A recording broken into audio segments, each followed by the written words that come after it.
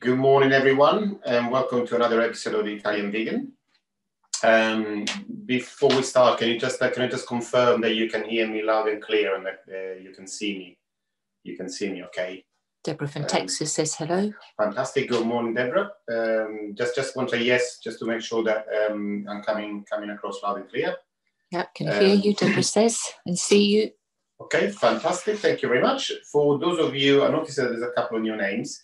For those of you that are new to these cooking shows, this is obviously it's a Zoom event. At the moment, you're all muted. But if you want to intervene, you want to ask me questions while I'm cooking, please feel free to interrupt me and just either ask it out loud by first unmuting yourself, which you do by tapping on your image and then tapping the microphone button to mute or unmute yourself. And then I can answer you live, or if you prefer, you can type it in the chat box, and then Katerina will read it out to me, and I will answer that way. Okay, Sue hears you fine, and Catherine says hello from snowy Chipping Norton. Oh, fantastic! It's nice to see some snow in January, the right season. Okay, so first of all, also before going into the cooking, I want to thank again those of you that contributed to. By buying a ticket for good. All the money for that goes to buy one, give one. And today, the money that we raised, we're giving to helping to maintain water pumps in schools in Tanzania. So that because there are many schools that are the only water supplies is like a hand water pump, and if that doesn't work, it makes it really difficult to teach a big group of children that cannot even drink some fresh water. So it's great that by doing this we can help people all over the world and bring a smile to somebody in a place. For those that less don't, fortunate than us. I say for those that don't know, 100% goes to the charity. Yes, the good thing about buy one give one is that all the admin costs are paid by our membership. So any money that is raised goes 100% towards the impacts that we choose. So this money that we raised today goes completely into maintaining those water pumps, and nothing gets lost in the process to people who raise the money or the admin of the charity itself. Okay, so let's go into today's dishes. Today we're doing like a traditional Spanish dishes with a little bit of an Italian twist to it. So the tortilla de patatas, which is basically like a potato omelette that you often find in the Spanish restaurants as a tapas, cut in little squares or in small slices. And we're also cooking some asparagus cooked in the pan with a little bit of white wine. Absolutely very simple, but really nice and delicious. So I will talk you through the ingredients first of all. There are very few ingredients today. So let me actually get out the olive oil that we will need. So obviously we will need some good quality olive oil. Also about 2 or 3, if you got big potatoes, a couple are enough, or 3 medium ones. Some fresh rosemary. An onion, a good sized one, as it looks. We need some sun-dried tomatoes as well to add a little bit of flavor, and also a little bit of vegan parmesan. This is the one I'm using, which is a Prosciano Violife Prosciano, which is the best I've found so far, at least of the ones that are available easily from the supermarkets. And we only need a little bit, so this is how much I'll be using today. So I don't know how much it weighs, probably be about 30 grams. Okay, so this is the ingredients for the first dish. The thing that we normally would use, would be flour and eggs, but obviously this is a vegan class, so we won't be using eggs. But we'll be using this is a chickpea flour. You can see again, chickpea flour and water. Okay, so without further ado, let's go into preparing this dish. Now, what can you use instead of chickpea flour? That's a question from Catherine. Okay, we normally use chickpea flour because it's like as a vegan as well. It's got a lot of protein, but you can use bread flour if you got that instead. It's anything else basically that will bind together. The potatoes once they're cooked. Okay, so first of all, as I said, you would have noticed by the email that I sent out this morning that what I'm doing now, I'm giving you a few little things to do if you want to prepare beforehand, because I've been told by a few people that sometimes I go too fast and it's difficult to watch the video and do the different cooking tasks at the same time. So if you just want to follow the video and have everything ready by the side, then you can do the things that I tell you in the email. Otherwise, you can just do it with me as I go along like now. So this morning I told you to peel the potatoes and cut them in cubes, not too small, not too big. And this is what I am doing right now. So let's do this first.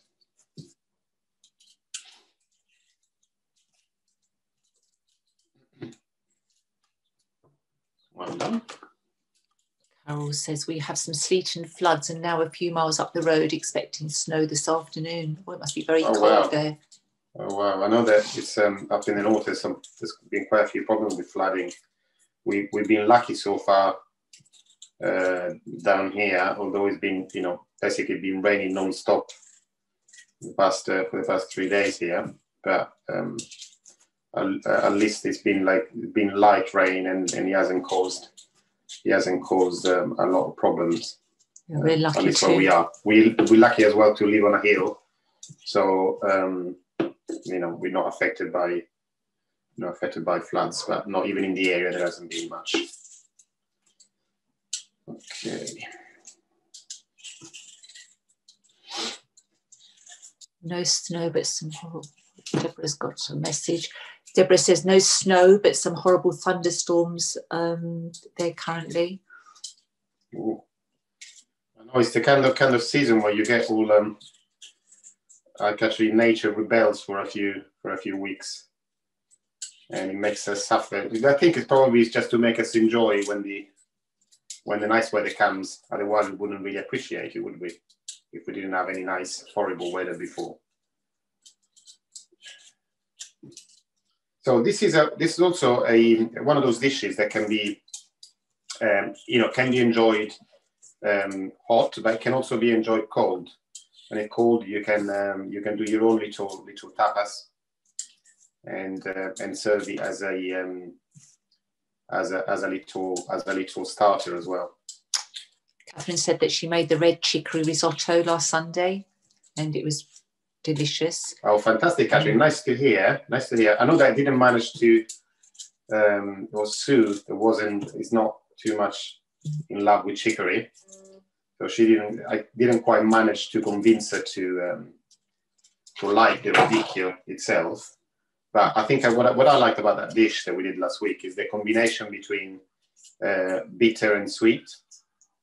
So obviously the radicchio is a little bit bitter, and the caramelized onions are sweet. So it's nice as a combination. I'm not normally a lover of sweet and sour, but I do like that dish it's quite nice. She also said that that was on Sunday, and on Saturday they made the penne with smoked tofu, and they enjoyed that too, and they say thank you. Oh wow! So I'm actually in your mind the whole time, the whole weekend. That's excellent. I like to hear that. We're just admitting Valerie. Okay, fantastic. I might want to go through the ingredients. Catherine says you're inspiring her, which is lovely. Thank you. Thank you. So, good morning, Valerie. Just wanted to welcome you to the group. I'm not quite sure. I'm not sure if you've been to one of these before. We just started, so you haven't missed much yet. At the moment, what I have done so far, I've just peeled my potatoes and I started to chop them into little squares, little chunks. Okay, Carol says that their town of Shrewsbury always floods because when the River Severn flows through, it gets filled with all the Welsh rain. Oh, nice. Lots of that. Yeah. It's one of your, hopefully it's not one of your exports. We're going to keep it in Wales. Thank you. And Maria's also we got enough English rain here. So Maria's also been cooking. She made the spinach and mushroom lasagna. That was delicious, and she'll be making that again. She says thank you. Excellent. I want to see some photos though, Maria. I need to see photos of these things because it's kind of like, it gives me so much joy to see when one of you cooks one of my dishes. I think it makes it all worthwhile for me. And one thing that I've been wanting to cook, by the way, and I haven't managed to for lack of first-hand material, is some nice artichoke dishes. But it's kind of like artichokes are not easy to find here. But I might try next week when I go to the West End.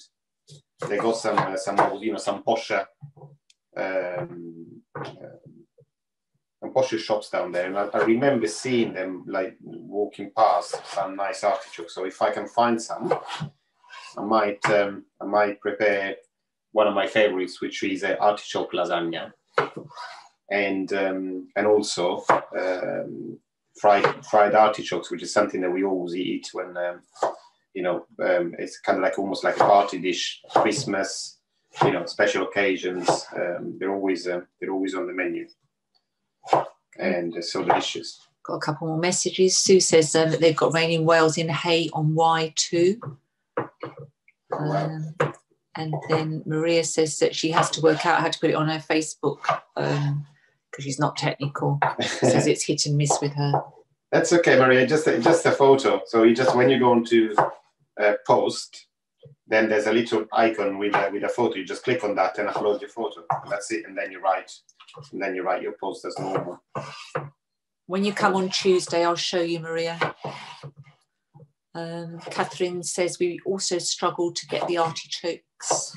Yeah, no, it's the thing is, especially as I've grown up with the Roman artichokes, which are the small ones, about that size, and they're very nice and tender. And even when we can find artichokes, normally we find the French ones, which are massive, about that size, and they are as hard as nails. And I end up, whenever I buy any of those, I end up throwing away like 3/4 of it because you only really eat the central part of it, and all the outside is just so hard that you can't really use it apart from if you're using it for soups. So they kind of like you boil it to death. But the nice tender Roman ones are difficult to get hold of here in the UK. There's a question from Sue. She says, do you mean globe artichokes or Jerusalem artichokes? No, I mean the globe artichokes, the normal ones, but there are different varieties. And like I said, the French variety is very large. It's about, the actual head is about this big. Where the ones that they grow in Rome are less than half the size, just small and really, really nice and tender. And you eat almost all of it, as opposed to the French ones where you throw away a big part of it. Deborah's poor dog says one of her dogs has panic attacks during thunderstorms, and she's had to give it some medicine just now to calm it down. Poor thing. I remember our dog in Italy used to always like run under the cabinets, and trembling and hiding as far away as he could. It's it's no way. And obviously you noticed, who was that said that? Oh, sorry, my head's somewhere else. Sue? Yeah. Deborah. I know the other thing that is uncanny is that the dogs know when a storm is coming at least 15 minutes in advance, and they start behaving. I don't know if you find the same with your dog, but our dog used to behave very strangely when just before a thunderstorm started, and sometimes funnily, sometimes there wouldn't even be any clouds in the sky, and then they will all of a sudden, in the next 15 minutes, they will just appear, and the dogs will be nowhere to be seen because obviously you're hiding. Okay, so I've done the potatoes, so we start doing that, and then the other things we need to do to prepare this dish, we need to slice the onion, and also cut the rosemary. Okay, just reduce it into, take it away from the stems, like this, and take all the needles away from the woody part. Okay, and then we will we will cut it in bits. Deborah's saying that her dog does sense it before. Yeah, they're nice. They're such they're incredible. Dogs are incredible animals. I mean, all animals are beautiful, but I have a particular love of dogs as really a grown up having dogs around me all the time. Okay, we've got Omotayo. Wait, I'm just admitting her. Chloe Omotayo. Hello, Chloe. Good morning and welcome to the Italian Vegan. As I just repeat, as what I said to the others, the ones that arrived a little bit late, we just started, so I haven't really started cooking yet. If you are cooking along with me, the only thing I've done at the moment, I've taken 3 potatoes and peeled them and cut them into small cubes, and they are ready to go on the pan. At the moment, I'm just getting the preparation done. So apart from that, we cleaned 1 onion, which I will slice in a minute, and I am now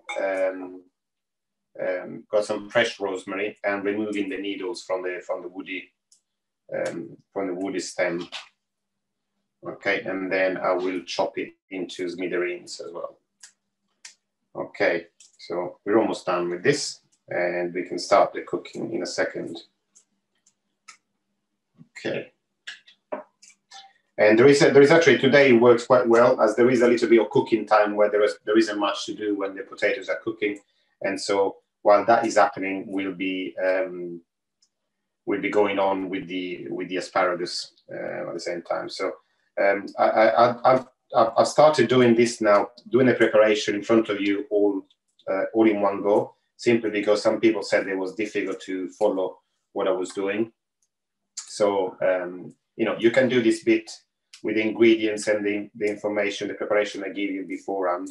So you got more time to follow me as I cook, and without having trouble between watching the video and cooking at the same time.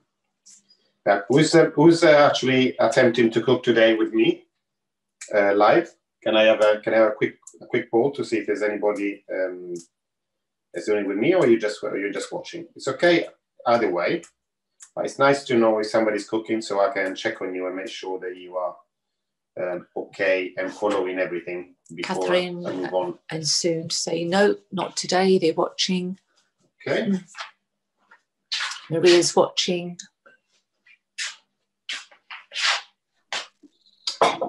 Okay, now because if you're all watching, I can go ahead at my own pace. That's all. The only reason why I want to make sure if there's somebody that's cooking along with me, I can then check on you and make sure that you are okay before I move on to the next step. Okay, so Sue's cooking, but she has no asparagus. Okay, well, you can do the potato dish. Deborah's just watching, and Carol says she'll make it later in the week as she needs to get some asparagus. And okay. My father's very well. Thank you very much, Deborah, for asking. He's doing really well. Thank you. Okay, so we started the cooking now. I'll just put some olive oil with the potatoes, possibly about 4 tablespoons, 3 or 4 tablespoons. And we will start it on. I won't be using the bigger hob. I'm using a medium one because we don't really want to fry these very much. It would just it would almost be I'm not saying steaming them, or what you say when you're launching them, suppose. No, when I can't think of the word. Don't worry. Searing them. No, we're almost cooking with their own steam. So at the moment we'll just cook them quickly like this in the pan for a few minutes. You don't need to watch. There's nothing going on at the moment.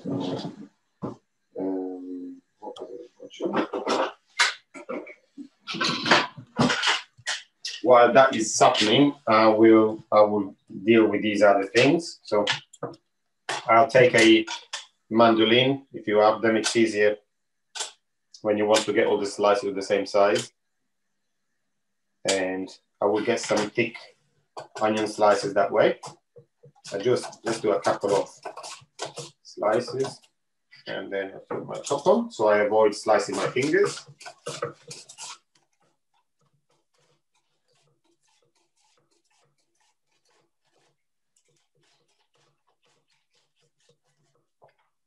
Okay. There we are, nicely sliced onion. I'll just cut these 2 little bits that are left over.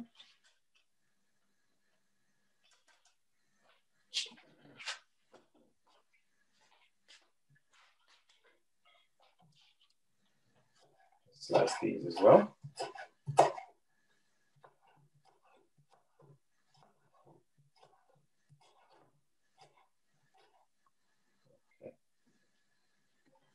Okay, so I've got my onion ready.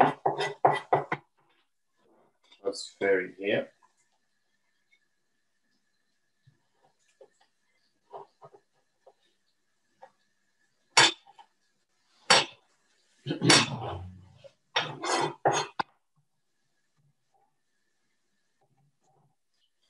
Okay. As you can, I don't know if you can hear the noise, but the potatoes are starting to gently sizzle.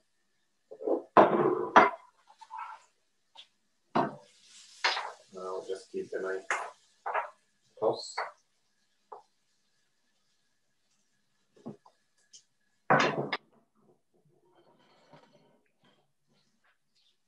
And make sure that I'm using this pan just to show you why this one is bigger, because I want the tortilla to come quite high. Obviously, the bigger the pan, the flatter it's going to be. So I'm using a slightly smaller one. Okay, now I've only got my my rosemary to finally chop.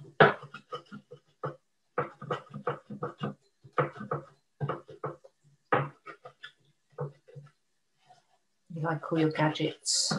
Yes, I got all my kind of like all my toys. So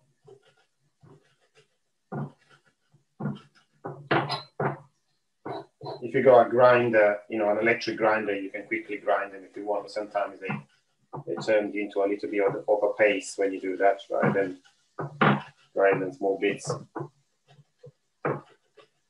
So this is takes a little bit longer, but it's more satisfying.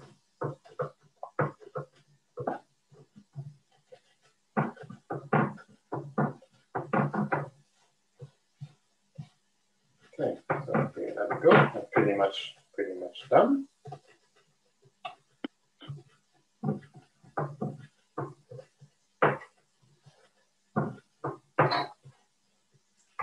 So, okay, so I'll give the potatoes another toss to make sure that they're all nice and sealed on all sides. Okay.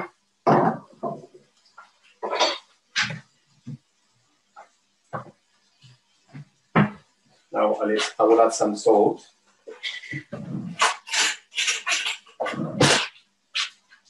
We're roughly about one teaspoon of sea salt.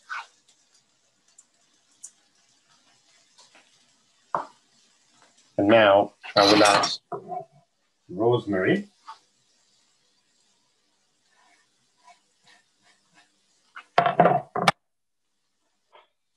Just let it go simply to get some of the fragrance. Nice aroma, fresh rosemary.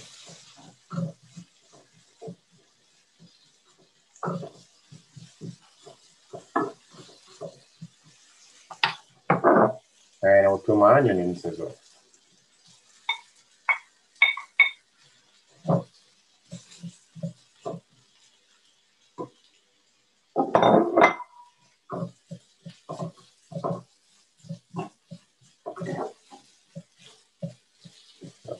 will make sure I'll just work them in a little bit, and then I'll just add a little bit of pepper in a second, and then I will let them stew pretty much on their own for about 10-15 minutes. About 15 minutes, I would say, until they cook.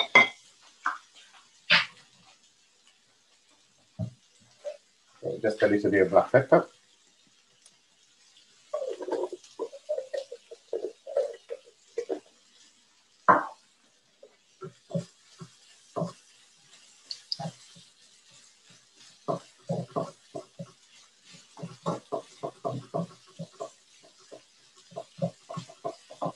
Okay, and now I'll get the, sorry.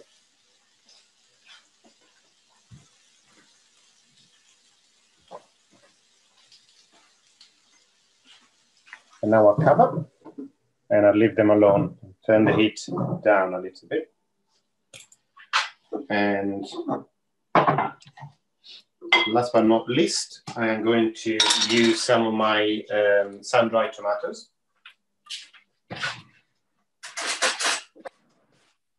It's going last, as there is no need to cook them really.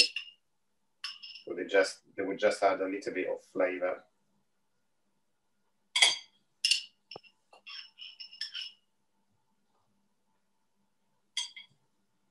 Okay.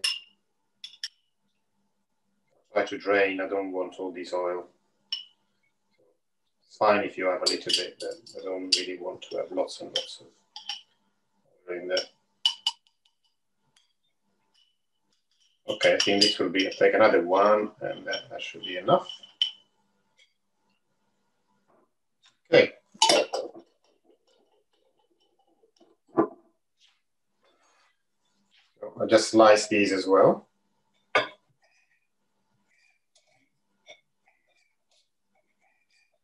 These are extra ingredients that I made myself. You can do that this dish just simply, if you want, just simply with potatoes.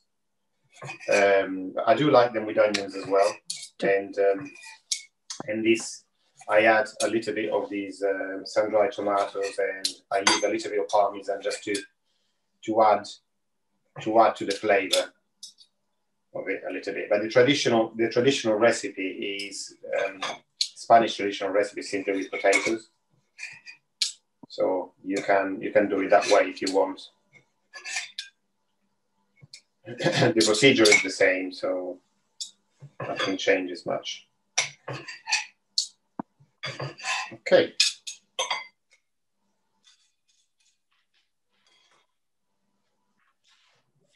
These in as well.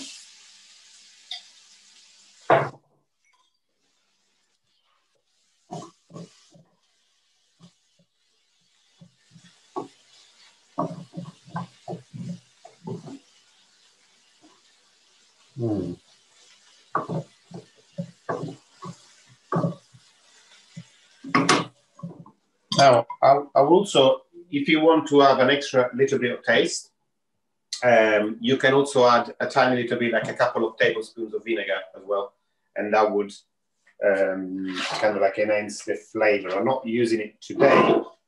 Or shall I or shall I? What do you think? I think it'd be very nice. Okay, let's add some vinegar as well.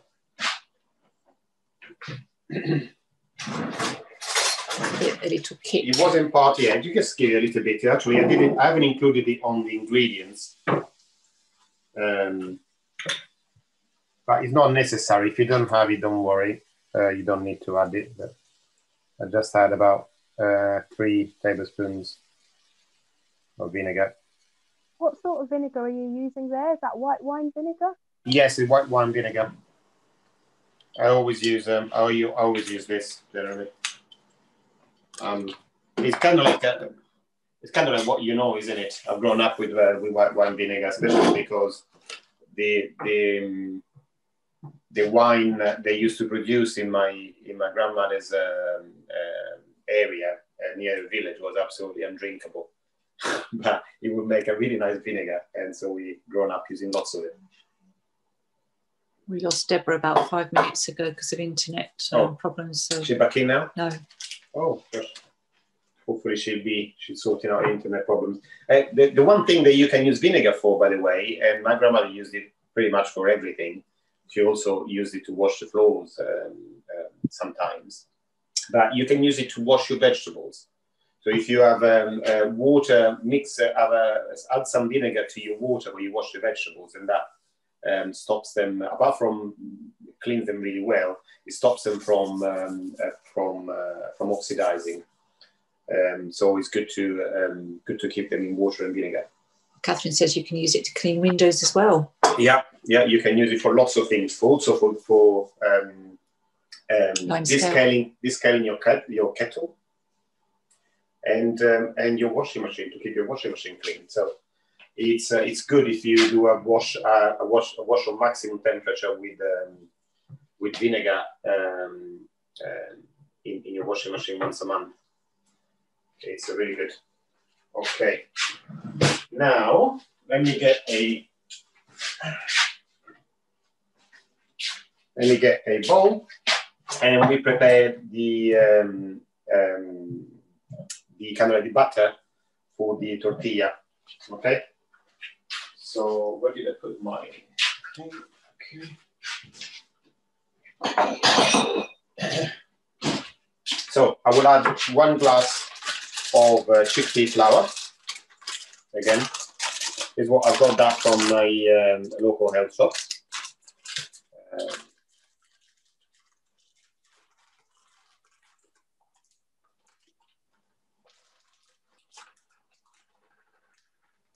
Deborah's waiting. She's coming. If you right, your turn.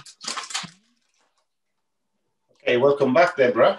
I know that you had some problems with the internet, so she lost you when you were talking about the sun-dried tomatoes and the vinegar, and what else did you put in? The pepper, I think.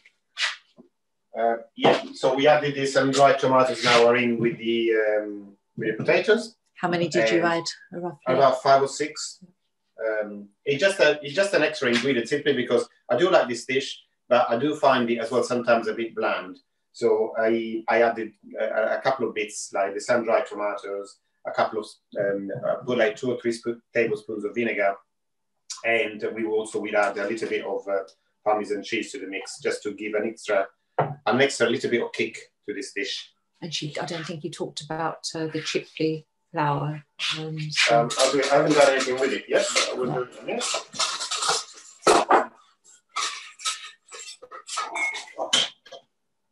A whisk. Okay, so I just put about one glass of chickpea flour in the bowl, and I'll use about the same amount of tepid water, and I mix it with a whisk.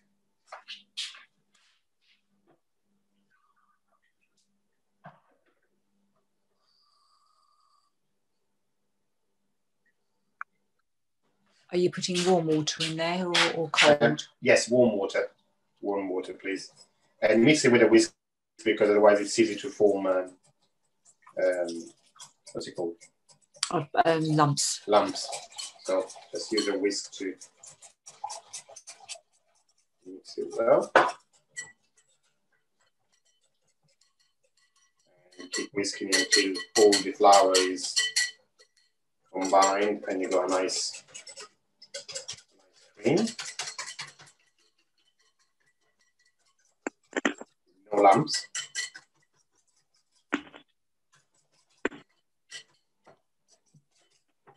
Okay, so we got that. Then what we will do is add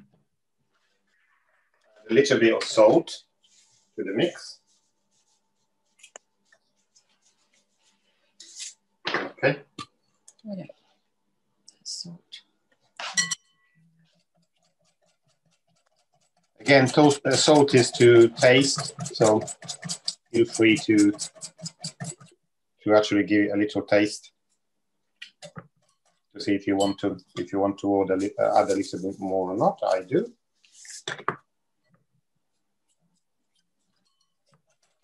And also the chickpea flour is a little bit sweet, so I want to make sure that it's seasoned correctly. Yeah, okay, that's fine. And the other thing I'm going to do now, I'm going to grate some Parmesan cheese into this.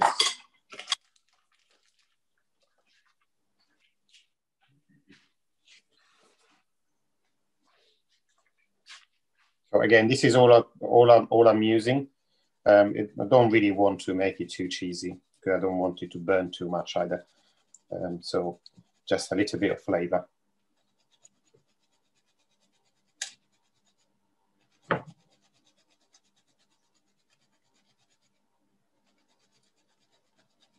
And I will grate this until I can grate no more. Because I always manage to grate my fingers as well at the end.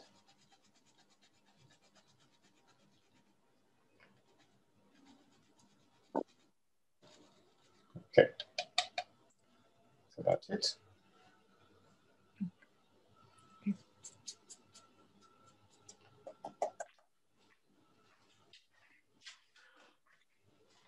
Okay, give you another mix as well.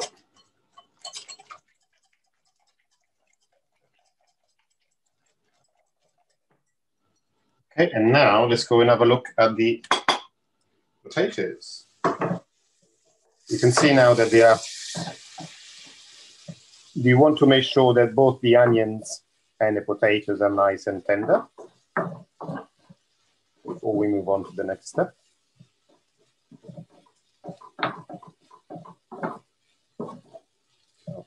First of all, make sure that they all get some cooking time and cooking time on the bottom of the pan.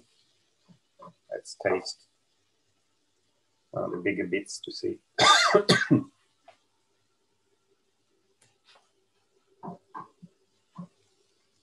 It still needs another 2 or 3 minutes.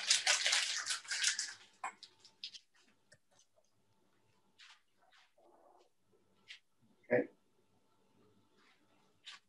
And I will also add another little bit of salt to my potatoes, because I think they need it. Not that much.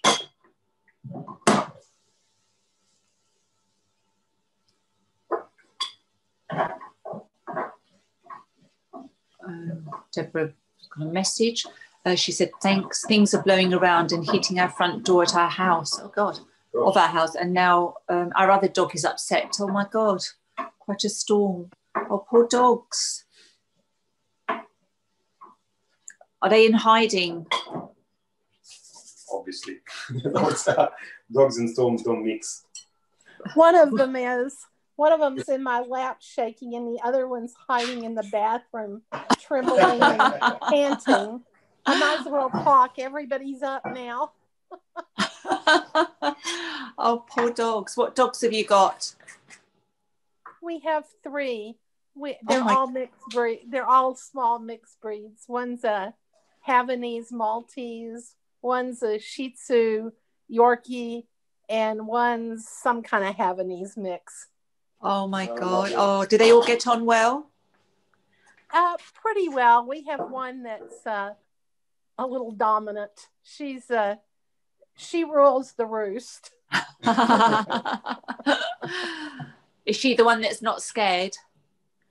No, actually, there's another one that's scared, and he's sleeping through it all.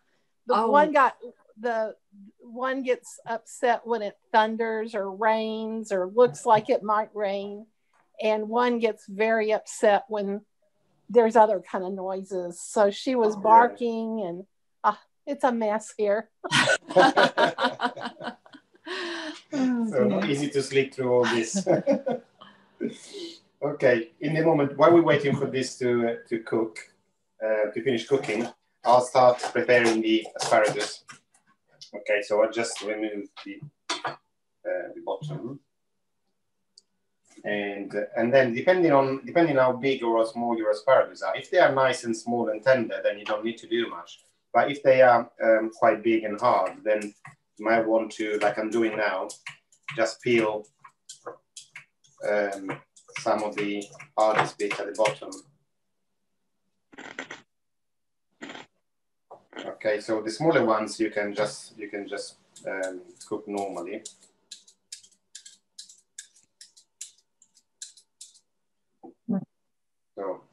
It's no, it takes a little preparation, but it's not too bad. They actually peel quite easily with a potato peeler. You can see, say if you got small ones, then you can just put them in directly. No need of peeling. I've never heard of peeling asparagus before. Yeah, just the hard part. You know, if you got big ones, it depends. You know, sometimes you get some nice really tender stems, and you can feel it with your fingers. You know, if the stem is quite hard, then it's by the time the bottom is cooked, the top will be overdone. You know, because the asparagus tips are very tender, so we don't want to overcook the asparagus. The good part of it to make sure that the bad part of it is cooked. If you see what I mean. I had never done that either, but it's a great idea. And I love asparagus. It's such a lovely vegetable. Very, very rich. And so versatile. It can be used in so many different ways. We often eat it with a risotto, asparagus risotto, and that way you don't have to peel it, because what I tend to do when I do asparagus risotto, I reserve the tips, and I cook the hard part first, and just put the tips at the end. So it doesn't matter if they're hard, because I cook them for longer. But in this case, as we cook them all in one piece, we need to do this. Deborah loves them too, she says, the asparagus. Yeah, they're great. They really are.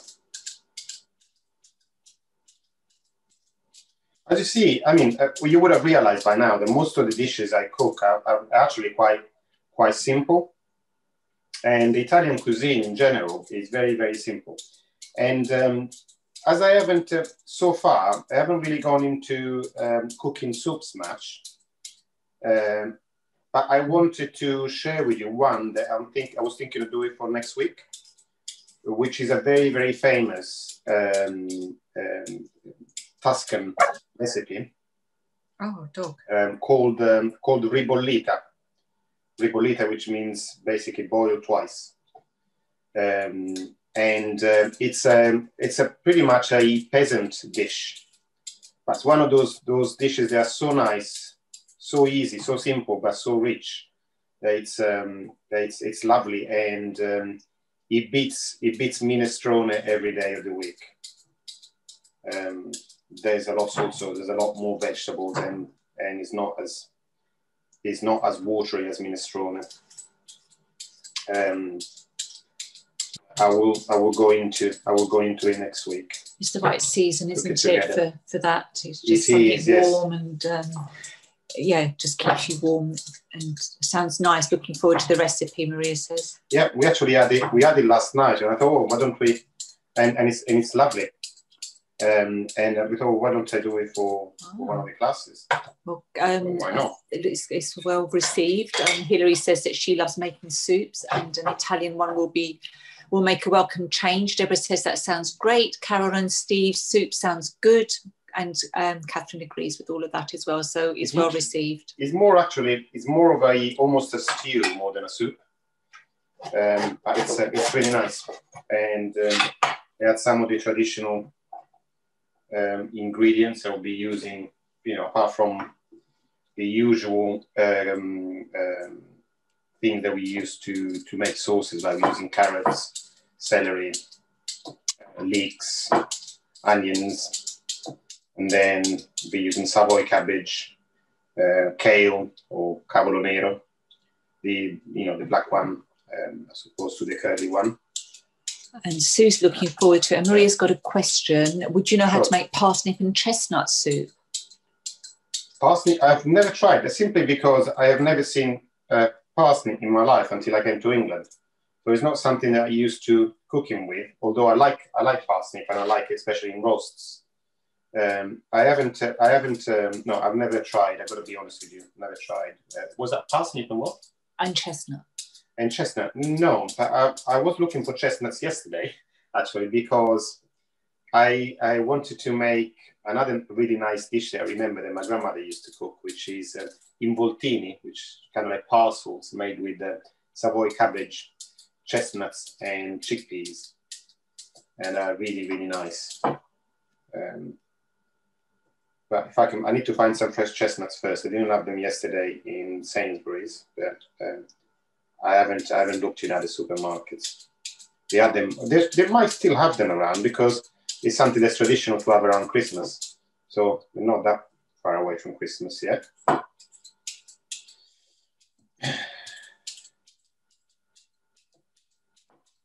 Okay, almost done with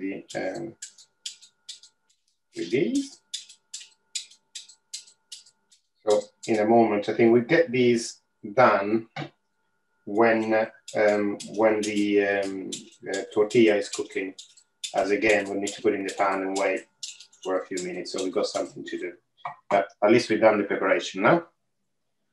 All these asparagus are nice and peeled.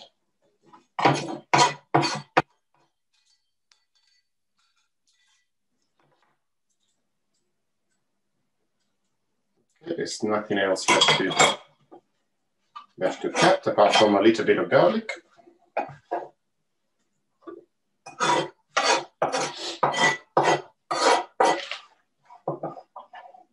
Okay. So I'm just going to get some garlic. A couple of messages, which are okay. I can't follow you with the camera when I'm reading the messages, but roughly how many sticks of asparagus have you prepared? I've got 2 bunches. Let me just get back to you so I can see you. Yeah. I'm not quite sure. If you want, I can weigh them for you, but I've bought two bunches from the supermarket. I think they're about 200 grams each. But let me weigh them, so at least we get an idea. But it doesn't really matter if you go a few more or a few less, because it's not really a recipe where weight is that important. And we have another question, which is from Maria. Wendy said that she knows someone who can provide chestnuts from their garden at Xmas if you want them. Can they provide them now? Otherwise, I'll have to wait until next Christmas. Right. 460 grams here, so it's about, possibly was like 500 grams when I bought them before we started chopping things off. What they're going to find out for you about the chestnuts. And Carol says can get very good prepared chestnuts in packs if you don't need them fresh in skins. Prepared? Sorry, you said. So obviously they're in packs, so the skin's been taken off. Already cooked? Are they already cooked, or? So kind of like that you get. Yes, Luca, they are cooked. I think they're soft. I use them quite a lot. You can get whole ones. Okay. All right. And which are quite good. I get them we have a country store that's very good. It's a lot of natural foods as well. So they can come either in jars or packs, but I love chestnuts. So, because I make pastry with chestnut and sage sometimes. So they're good. Very nice. Very nice. Yeah, okay, I'll look for those. It's just something that came into my mind yesterday as I was in the supermarket, so I just looked there. But I didn't look for them in packs already cooked. I was just looking for the fresh ones, but yeah, I don't mind. I mean, I never used them before, but I don't mind trying anything. Catherine says that she's used them to make a chestnut and rosemary risotto. Chestnut and rosemary. Oh, I haven't tried that actually. Oh, interesting. I might try chestnuts and rosemary. And I know chestnuts usually I have used to make other stuffings, or something like involtini to do like small parcels, and they're nice because they provide some structure. So you can mix them with things that are more liquid, and they provide a nice paste. Let me see if these are ready. Let's see what they look like.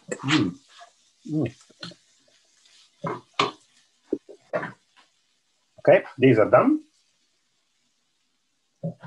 Okay. So just let them cool down for a second.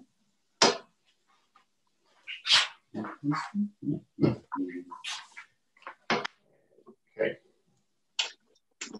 And then we will mix them.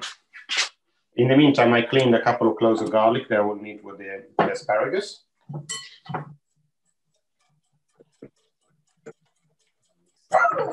Okay. whose dog is that then? That's Deborah's, I think. Deborah's or Carol? Sorry, it's mine. I've got two. Oh, hello. Hi. Okay, it's mixed. Let's mix all of this. One's what? Past the house. And we can reuse the same pan for cooking the tortilla. So now we want to make sure they're all nicely combined and mixed. Sorry, Carol, would you mind muting yourself as it's across?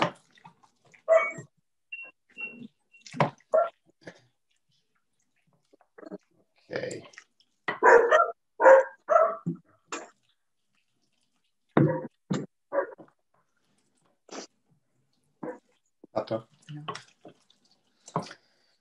Okay, so it's all nice and ready. What you might want to do before putting it, just give it a nice taste a little bit, just for flavour. Deborah's saying it's not her dogs. They're all too scared, I think, by the sounds of it. It was Carol's probably. Yeah. Okay, so this is nice. I like the seasoning as well, so I don't need to add anything else. So what we do now, we add a little bit more olive oil.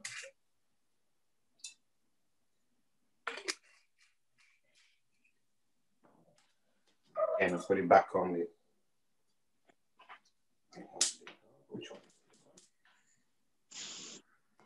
I'll let it warm up, and then we'll add the whole mix. Oh, Carol says that it's not her dog, hers is a lot bigger, make a lot more noise. No, it doesn't matter. I love dogs, and it's funny because when you live with them, actually, you get to understand their barks. It's a bit like children. Before you are children, you don't realize, but then you get to understand the different cries that they have, when they cry because they're angry, or when they're uncomfortable, or when they just want attention, or when they are in a tantrum, And Carol says, sorry, Catherine, not Carol, Catherine says her cat is wondering where the barking is coming from. It's quite funny. Sorry, is it really loud? It was before, yes. It was.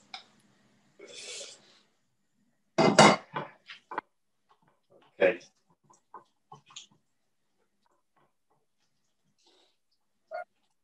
Okay, so you want to make sure that it is nice and liquid. You can see when the oil is warm, it goes a lot more. It's not as dense. So make sure that the oil pan is coated. I'll add a little bit more.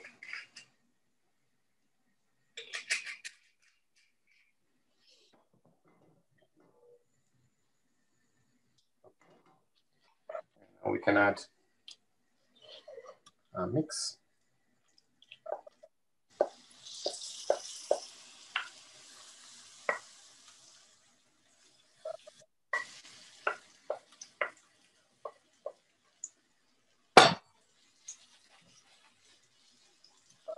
And we spread it to the whole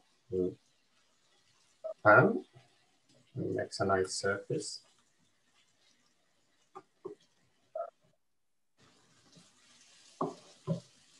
And try to make it even, because otherwise it won't cook evenly.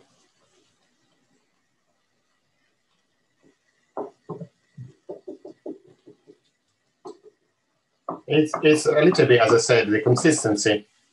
We pretty much do will be that of a omelette. So make sure it's nicely spread all over. And I go and get the rest of the... There's a question from Hilary. The rest of the... I think you said earlier, but which flour is best if you haven't got chickpea flour? I have always cooked this with chickpea flour since going vegan, but you can do it with a strong bread flour as well. I will avoid using kind of like all-purpose flour, the one you use for cakes, because they're a bit too thin. But if you've got bread flour, that would do.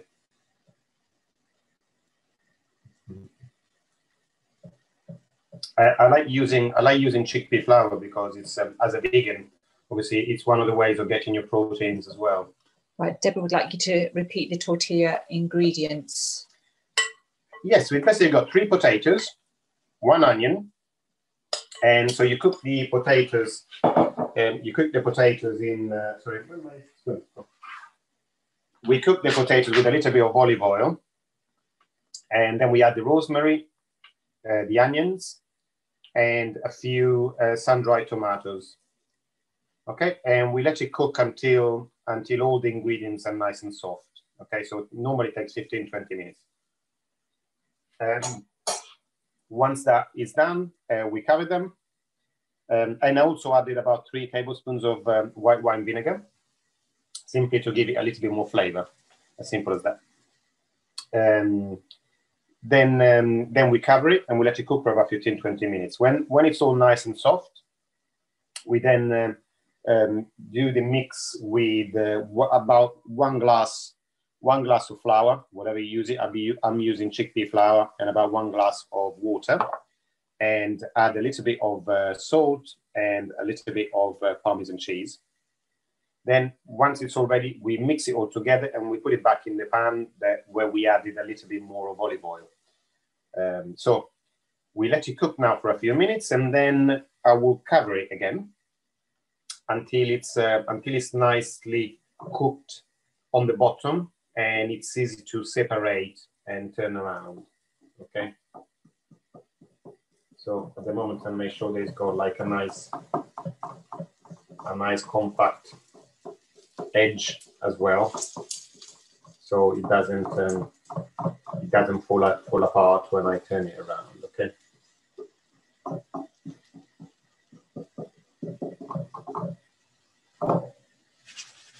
So already separating a bit, so it's quite good.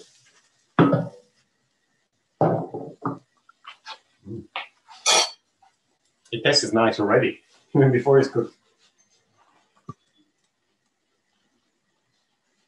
Okay, so I'll just let it go for another minute, and then I will get my my lid and cook it again, covered for another about five minutes. So as I've got my... Okay, Deborah says, thanks for the recap. I had to get my husband up for reinforcement to deal with the dogs. So 3 are a lot of... I was going to say 3 dogs is a lot to cope with, isn't it? When they're scared. It is. Okay. In the meantime, I can start dealing with the asparagus now. So asparagus is very simple. So in a pan, we get a nice big pan like this. I put a little bit of olive oil. Again, maybe a couple of teaspoons. And I'll be using also a chunk of vegan butter. Okay. Okay, so we turn it on.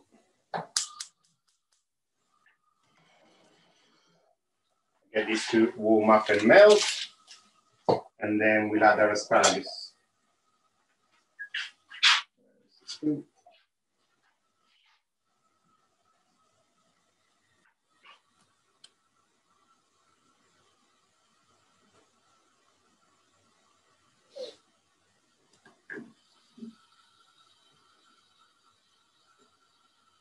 Okay.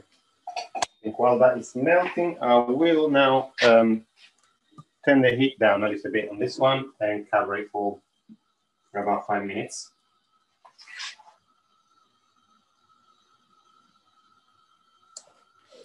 And while that is happening, we can deal with the asparagus. So the ingredients we need for this, and I've got to put some olive oil and butter in there. We will need a little bit of white wine. And the only other ingredients are salt and pepper. So again, very simple. Oh, and our garlic, sorry. I forgot, I will put these in straight away. I put them up in one piece. I'll just crush them slightly. And I'll throw them in just to put some flavor into the cooking oil and butter.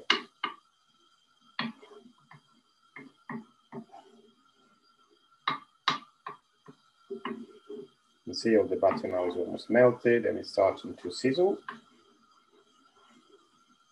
Turn it down, I don't want it on a high heat here. I want it on a gentle middle. Oh shit. What's happened? You right? No, come out. Can I see if I just press something? Okay. No, it's not quite again.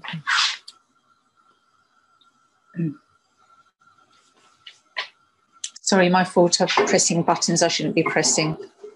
I don't know if you missed, if we've gone off screen for a minute. Yes, we did. We did? Okay, good. I'm glad that we're back on. So there's some, I say just a little bit of oil with a couple of cloves of garlic to flavor the oil and butter. And now we're ready to put the asparagus in.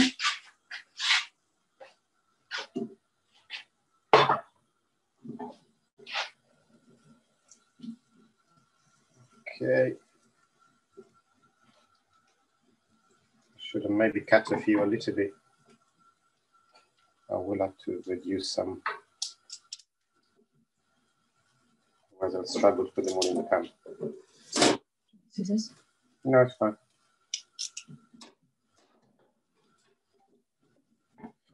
So I want to make sure that they all get in contact with the bottom of the pan, obviously, to cook.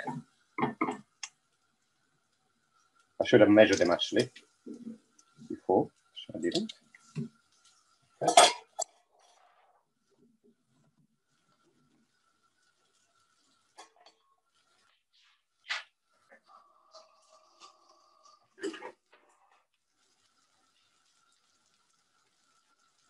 Okay.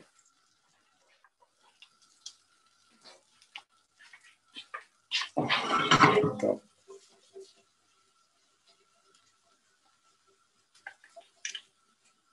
toss these in the pan for a bit, add a little bit of salt.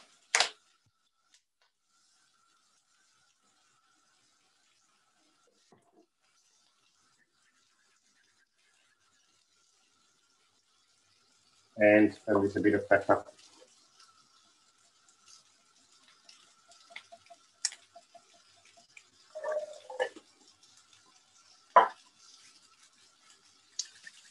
I've got very salty hands now. Okay.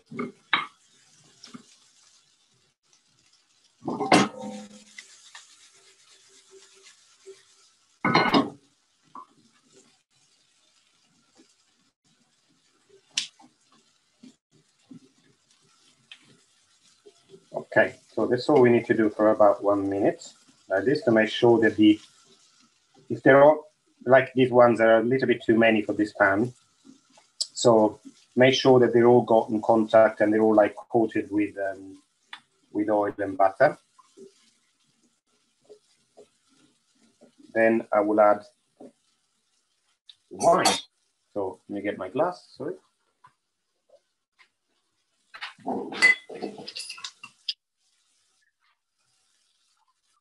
Half a glass of wine will do.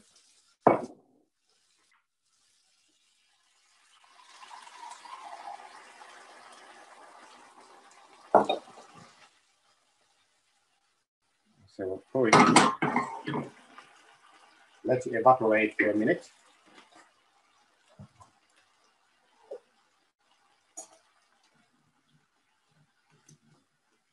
Let the alcohol evaporate.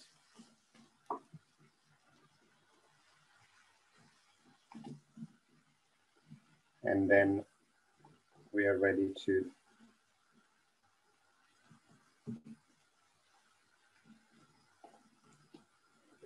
cover and let it cook for about 10 minutes. Wash my hands again.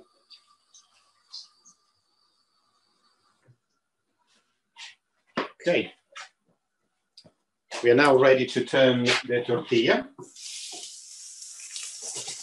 You can see now it moves quite easily, so it should be easy to turn, I hope. Where's my dish? I need a small dish, sorry. I need this size of dish, which I have used, so I need to wash it.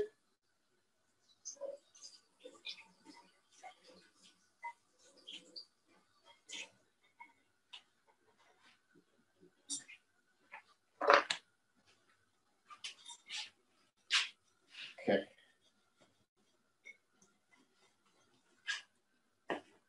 So this is the way of turning the tortilla. Voila. I just add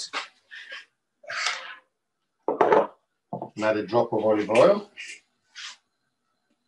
Not very much.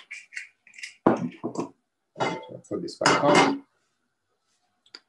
Deborah says it looks beautiful. Thank you, Deborah. So it's a very impressive, quite an impressive dish as well to serve to your friends. Okay. Maria says very yummy. So we just now gently slide it. Okay.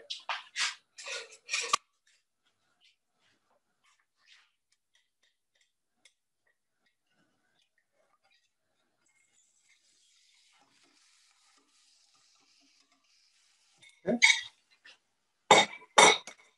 And again, we will cover it for a few minutes, about another 5 minutes, and that will be ready to be served. Put the timer on.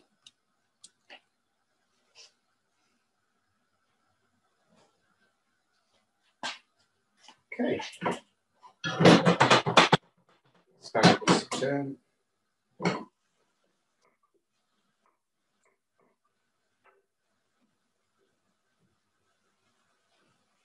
I thought this would make actually quite a nice dish and a nice combination to serve together. So they're two separate, completely separate dishes. But I think they will look quite good. They can look quite good one next to each other. So the this is going to be ready first, and will take a few minutes longer for the asparagus to be ready. As you can see, this is a very simple dish as well. So once we put the ingredients, we gently cook them in the oil and butter for 2 or 3 minutes. Then we add salt, pepper, and white wine, about half a glass of white wine. Then we cover it for about 10 minutes or until the asparagus are tender. And then the last 2 or 3 minutes, we then uncover it and cook it on an open flame just to reduce some of the liquid, some of the wine that we put in. And so they just left into the asparagus and just a little bit of juice at the end. So sometime at the kitchen. Any questions so far while we're waiting for these two dishes to come to fruition? Carol says different way of cooking asparagus. Never cooked it in wine before, and that she must try it. Yes, it's a very simple way of cooking it, and it just adds a little bit to the flavor. It just enhances the flavor of the asparagus, which is such a gorgeous vegetable. So they're just little tricks sometimes that can improve, that can make something taste so different as well. Okay, while I'm waiting for that to happen, I'll get my my serving dishes ready. There's a message from Chloe. Let me just get that up. Chloe wants to know how long you cook the asparagus for. In total, it would be about 15 minutes. That's what she thought, yeah.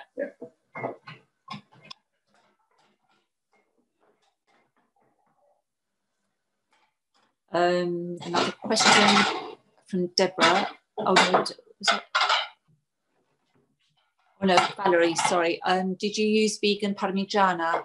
She says she uses BioLife equivalent. Yes, I did.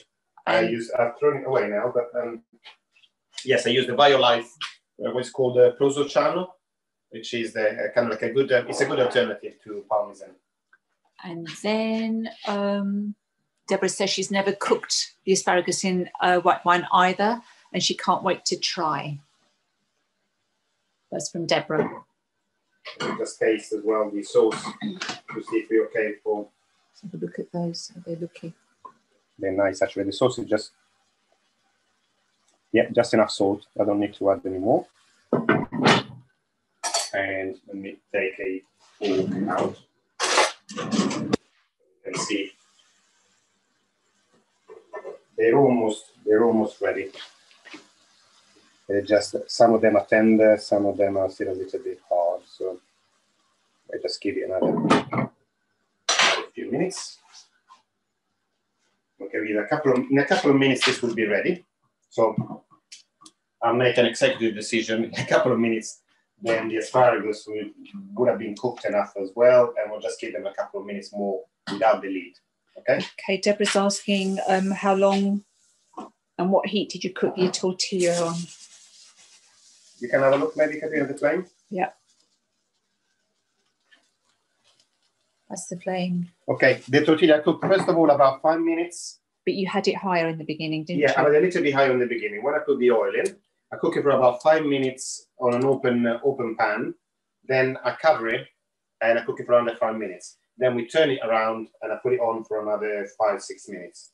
Okay, so it's almost done now. So I can't wait to take this out as well.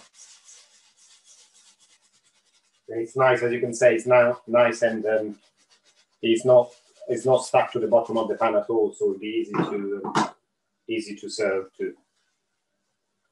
Okay, so one dish for the thing and one dish for the preparation.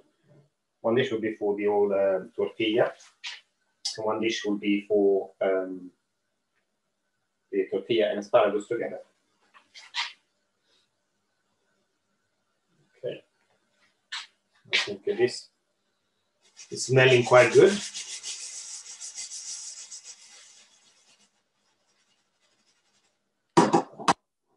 Sue says that hers stuck a bit to the pan. Possibly just needs to cook a little bit longer soon, or you might not have Enough oil. Or your pan maybe is not as non-stick as this one. I would just bought this yesterday, so I couldn't be. If it was non-stick, I would be taking it back to the shop straight away. But generally, it does. If it's still sticky, it might be because it hasn't quite cooked for long enough. So that's why the first part, we cook it first and cover it for about 5 minutes, and then cover for another 5 minutes, and that improves the ease of taking it out. Okay, the timer is on, so the tortilla is done now. Take it out.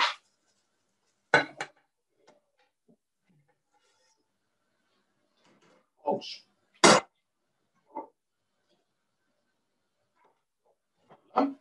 That's the one thing. Let me take a picture.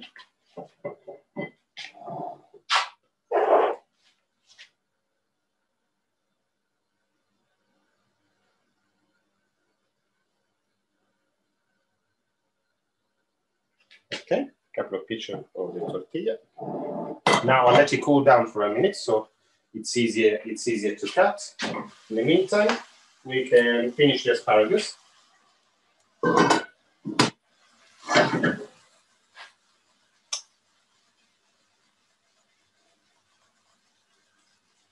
So, as you can see now, the asparagus are nice and tender.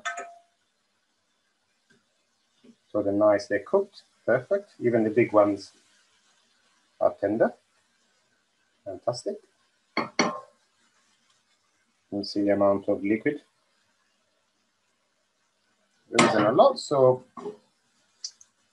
okay. These are done as well. Catherine says, yes, please, to a large slice. And you have a little taste of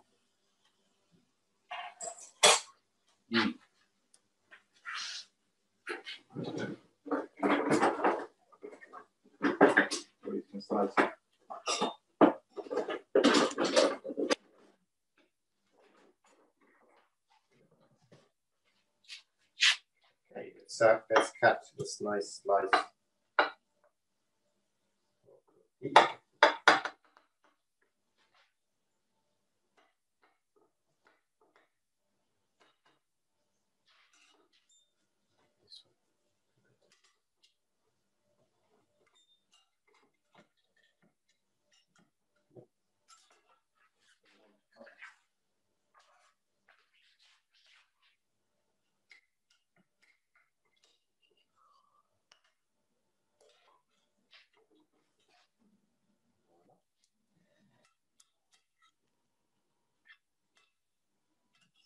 It's a nice slice.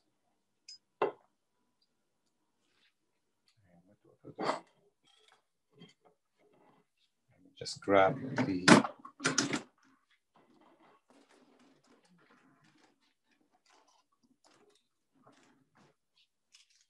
get some asparagus.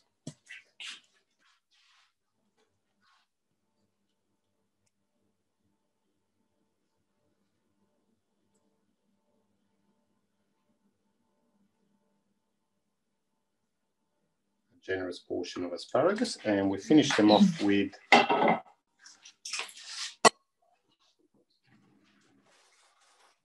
little bit of juice left on the pan.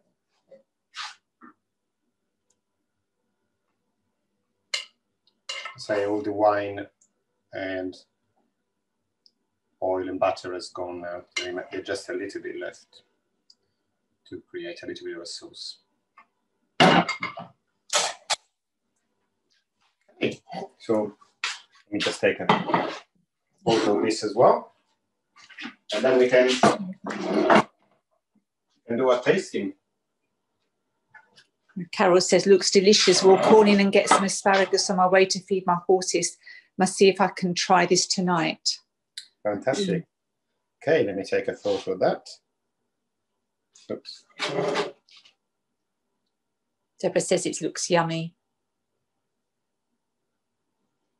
Another way that you can serve this as well, you can cut the tortilla in little squares, and you can do like you do in the Spanish restaurants, like in tapas bites. So let's have a taste now, Karina.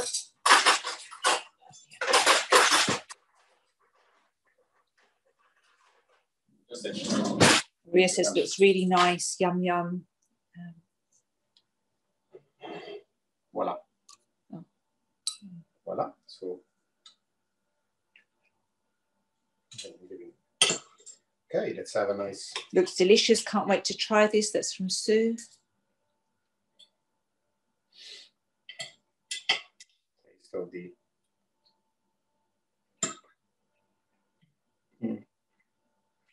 Really nice, actually. Nice and. I think I'll cut you a bit. Yeah.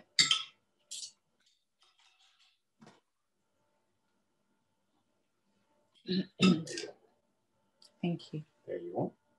And see the expert.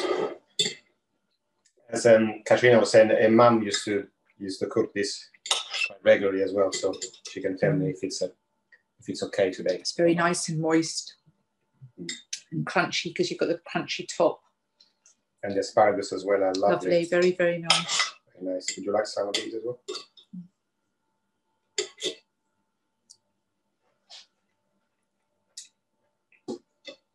So, it's asparagus, and it's something that goes quite well together as well. So it's nice. It's nice actually because the tortilla is quite dry, and the asparagus are nice and juicy. So It's kind of like nice to have together. Got a question from Jen. Wait a minute. Or not on a statement. We've dried some tomatoes, dry or packed in oil. So they're packed in oil, aren't they? We get the jars. Yes, well, the ones we use are the ones like these. They are they're kept in oil. If you're lucky enough to find the posh ones, they're in olive oil. They're better, but these ones are in vegetable oil. Yeah, but I tend to use the ones that are in olive oil rather than the one that just dry, because those you need to rehydrate really, because otherwise it's just too dry. Or use them for cooking like this. They're okay when you use the dry ones to cook them in sauces, because obviously while you cook them they rehydrate. But as here there is no juice in the pan, so it would be too dry. Valerie says it looks delicious and says thank you. And it was her dogs that were doing the barking. They're rescue dogs, and she said sorry, she'll mute herself next time. That's fine. No worries. No worries. It just. They must probably smell this cooking. Actually, I like the addition of sun-dried tomatoes, because, as I said, and parmesan, because I think it adds a bit of flavor to this. Because although it's nice to watch, sometimes I find this when I go to Spanish restaurants a bit too bland. And having the addition of onions, sun-dried tomatoes, a little bit of vinegar, and also fresh rosemary, it really adds a little bit of kick to the dish. So we're finding out about all the dogs today. Deborah's dogs are rescue dogs as well, which is lovely. So that's how we got most of our dogs when we were in Italy. Because my grandmother used to live in the countryside, we hardly ever had a dog that was bought. It always tended to appear out of nowhere, and she was too soft to chase them away. So we ended up with sometimes a nice, sometimes it was one dog, sometimes it was 4 or 5, but they all had something to eat, and there was a lot of room to roam around and run around in the forest. So the last one you had was they all enjoyed. Instead of Hook. She called him Ook. Yeah, Ook. We call it Hook, like Captain Hook, but she couldn't pronounce English, so she called it Ook. Okay, actually, she used to call it okay. He was really big, but when she went to hospital and she wasn't very well, he used to jump up, didn't he? Yeah. Obviously, the dogs in her house always used to sleep outside. And the first thing, was kind of like a big dog, really, really big. It was about more than it was about this tall, and quite large as well. So quite a big dog. And every morning when she went downstairs to feed him, whatever, she used to say good morning that by jumping up to her and put his paws on his shoulders. And then when my grandmother went to the hospital, she had some heart problems and came back and was obviously quite a bit weaker than when she left. He sensed it straight away, and he didn't jump up to her anymore because she couldn't have handled it. But he knew straight away. It's amazing. It's amazing how the things they pick up. Catherine's having to go and says thank you, Luca. See you next week. Okay, you're very welcome, Catherine, and I look forward to seeing you next week. We just got this is Carol. My dog, cats, and ponies are all rescues. That's amazing. Oh, and Deborah says, I think your rabbits weigh more than our dogs. I think they do, actually. They're massive.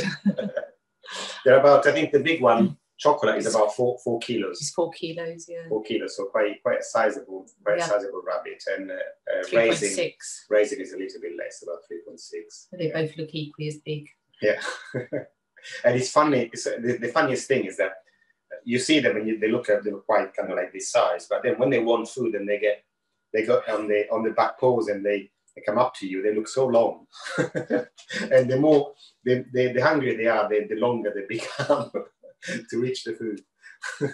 Oh, Valerie says, I brought mine back from when I lived in North Cyprus, a Cyprus Terrier who was a street puppy, and the big one, a pointer, cross Cyprus Terrier.